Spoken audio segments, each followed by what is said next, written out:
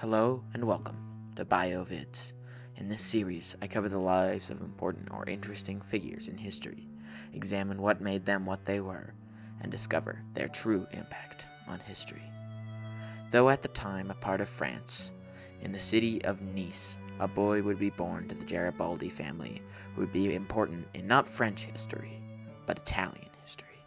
Giuseppe was his name, and he would later come to be known as one of the four fathers of the fatherland, the men who would champion Italian unification.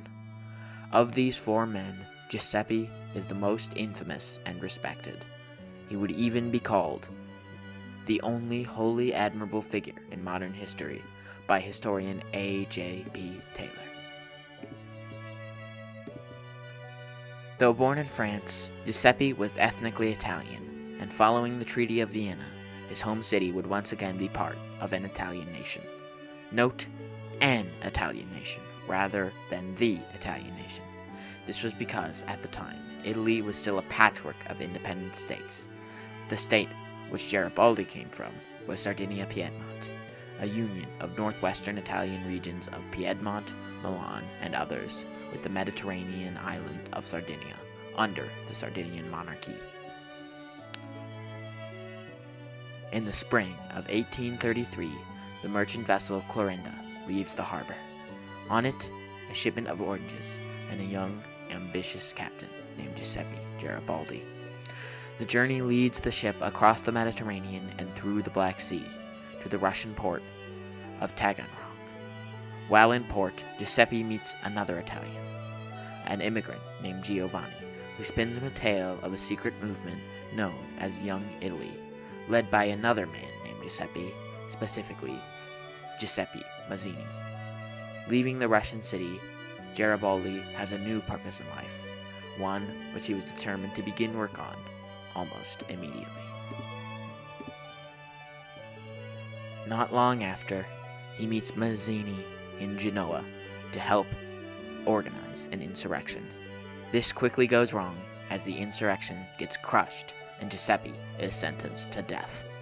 While his life is figuratively going south, Giuseppe is literally going west, escaping to France to get away from his sentence. Wanting to get as far away from his beloved Italy as possible, Giuseppe quickly makes his way across the Mediterranean to the sweltering foreign lands of Tunis in Africa, and from there to Brazil. While in Brazil, he meets his future wife, Anita, with whom he quickly gets eloped. He also participates in a number of revolts, revolutions, and uprisings, all of which failed. Despite this, he kept his stalwart and dedicated revolutionary spirit, though he did move to Uruguay to work as a teacher, attempting to settle down. Revolution would call again, however, when the Uruguayan Civil War broke out between the more conservative Blancos and the more liberal Colorados. Giuseppe led the Coloradan fleet and the Italian Legion, more commonly known as the Red Shirts, a division of volunteers dedicating to help the Coloradan cause. He would not be in Uruguay to see the end of the war, however, though his Colorados would eventually win, partially thanks to his multiple victories achieved by his clever use of guerrilla tactics. The reason for this is because in the year of 1848, Europe was in turmoil as a number of political revolutions were occurring across the continent. Italy was not immune to this, and seeing his opportunity to perhaps assist in the unification of Italy, Giuseppe left South America back to his birthplace. He fought in the unsuccessful Italian War of Independence, and would later, under Mazzini's request, help defend the newly declared Republic of Rome that had overthrown the theocratic Papal States. In the subsequent siege of Rome, Garibaldi decided to retreat with his men, facing overwhelming odds. Forces from all across Europe hunted down Garibaldi and his men as they retreated. Numerous desertions occurred, and Garibaldi's force of 4,000 dwindled down to a mere 250. Even his own wife, Anita, died in the retreat.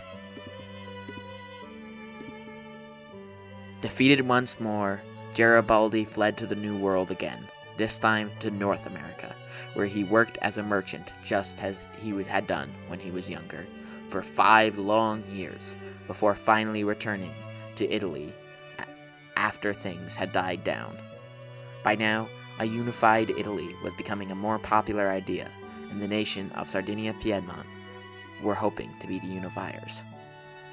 Garibaldi assisted in the Second War of Italian Independence, which was this time successful and saw Lombardy under Sardinian control.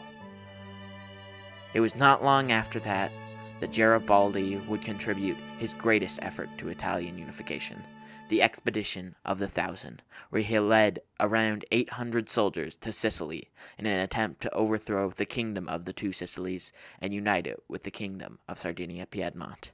He was successful, crushing the enemy force, in part due to a large amount of corruption that had plagued the aristocratic kingdom. With that, he declared himself temporary dictator of Sicily, and then annihilated the armies of the remainder of the Kingdom of the Two Sicilies, and claiming all of southern Italy in the name of Victor Emmanuel II, King of Sardinia. Though parts of Italy were still controlled by the Pope and Austria, what was controlled by Sardinia now found enough legitimacy to declare itself a united kingdom of Italy, and Victor Emmanuel went from being mere King of Sardinia to King of Italy. Garibaldi would continue assisting in further wars, but his goal had been achieved: a united Italy. In the year of 1882, Garibaldi would die peacefully, a national hero. Giuseppe Garibaldi was the definition of a revolutionary. He chased progress and shunned the status quo, for better or for worse. He was without a doubt a flawed man himself, prone to overexcitement, and so determined to achieve his version of progress that he would often refuse compromise. But more than that, he was a hero of the old world and the new. Thank you for watching. This was episode 2 of Biovids.